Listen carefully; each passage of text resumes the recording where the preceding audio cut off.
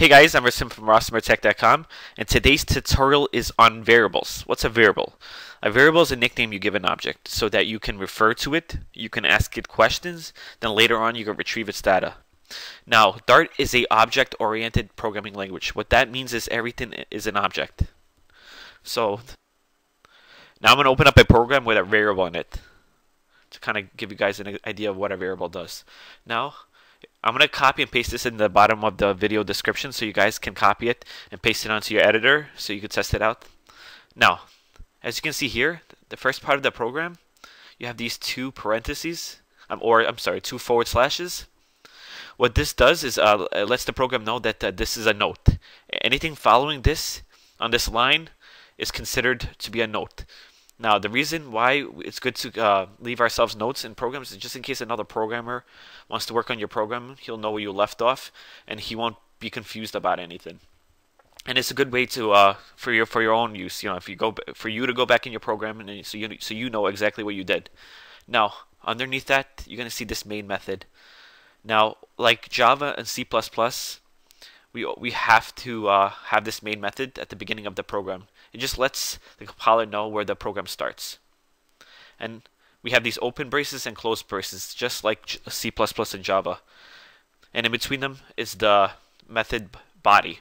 Now, here you have var, which lets us declare that this thing here is a variable, and we named the variable number. You can name it whatever you want. And we give the value to this variable number of 42, as you can see. Now, underneath that is this print method, and in the parentheses of the print method we have our variable, which is number. So what this is going to do when the program starts, it's going to print our variable, which and the value of the variable is 42, so it should print 42. So let's test it out. I'm going to hit run up here, then I'm going to press OK. As you can see down here, it printed out 42.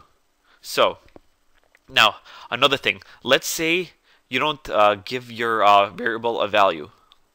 Let's say your variable has no value. So I'm going to delete the 42 here. Now, by default, the variable value should be null if there's no value at all. So I'm gonna start the program again, and I'm gonna test it out. Just as you can see, it printed out null. So if you don't give a variable a value, by default the variable value will be null. Now I'm gonna declare another variable in this program. I'm gonna type in var. I'm gonna name it. Let's call it blue. Now I'm gonna give the variable a value. I'm gonna press space equals space again. Then I'm gonna give it the value of with single quotation, and in that single quotation I'm gonna call it let's say hat. So what I did was I declared a variable blue, and I gave it the value of a string hat. Now, a string meaning it's a non-numerical value, so it has to be in a either double parentheses or single parentheses. Now, I'm also gonna add another print method under this. I'm gonna type in print the open parentheses, and in it I'm going to type in the variable blue,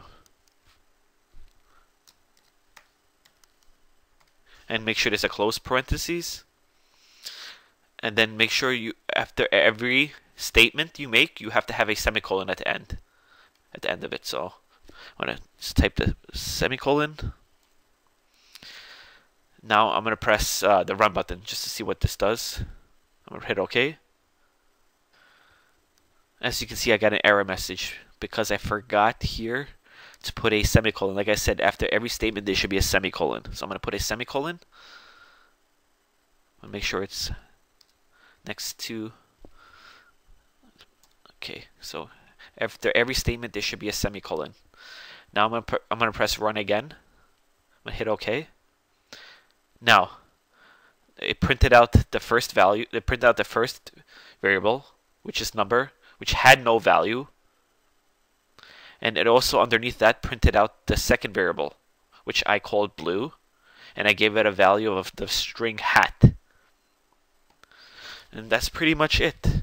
Now, if you guys enjoyed this video and if it was helpful, please subscribe to my channel. If you have any comments you want to leave me, just leave me a comment. I'm Rasim from RasimTech.com, and thanks for watching.